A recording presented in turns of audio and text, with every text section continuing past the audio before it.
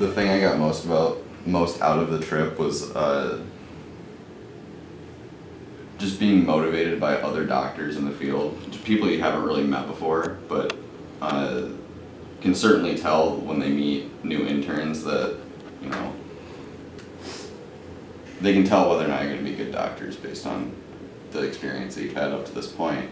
And being reinforced from someone who you haven't even met before, it's like, you know, I've been in your position, I know you're just like me when I was in when I was going through school. You guys are going to be fine. Because, you know, we always get a little afraid about the future, about what's going to come. And just knowing that someone's been in that position, and now we have all these resources that we can use to help us through that transition. That was a really helpful aspect about the trip. And building off that, I feel like all of them were like, yeah, I still don't know everything. I'm still learning, and that was really exciting, I guess, for me, because I constantly feel like there's not enough that I know. Yeah.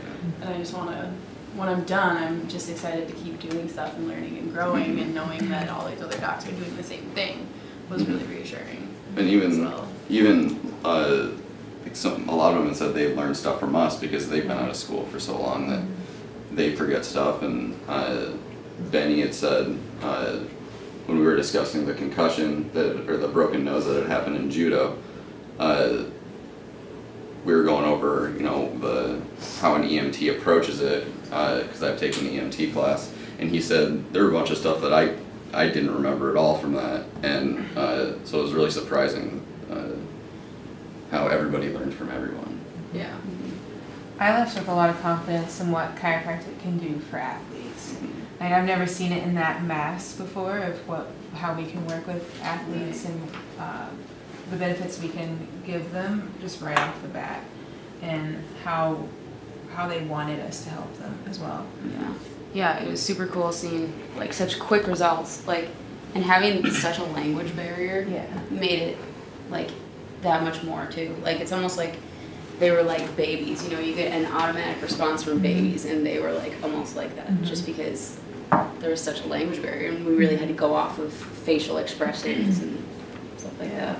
And then the amount of gratitude that they show after working on them, and they're like, I feel so much better. Even if they couldn't communicate that in the same language, you could tell, you know, how excited they were, that they were ready to go.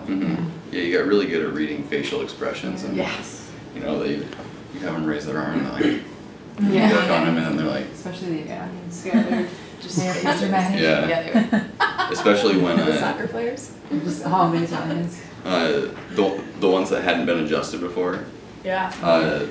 Because there's not really anything verbal they can say to us, and maybe it's just a cultural thing, but they grunt when you do it. But it's like this, you know, it's like the most satisfying thing. It sounds like coming out of their mouth. It's just really interesting. Yeah, I worked with Craig, and he adjusted several people that had never been adjusted before, and they were just like, oh, faces. And so I'm like, okay, well, clearly you like that. So that was really neat to see also. Because you couldn't really explain a lot of the time what you're going to do, which you do here. Do you guys learn anything about FICS? It's awesome. The docs that are part of it are really awesome as well.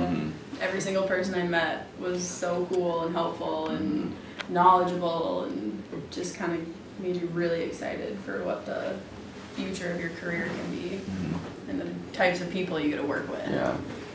It was really interesting to work with docs from outside of the United States and see how they practice and see the similarities between our practice and theirs. But they also had a different viewpoint from what we know from our education. Yeah, it was fun to watch them work and then be like, oh yeah, we do that. And then, oh, I've never seen that before. So that was, I thought that was fun, personally. Or even like jokes that we tell each other, you know, nerdy chiropractic jokes that only we get. You know, they were the ones telling them to us. So even, you know, across cultures, across countries, the same jokes get told, and they're just as unfunny.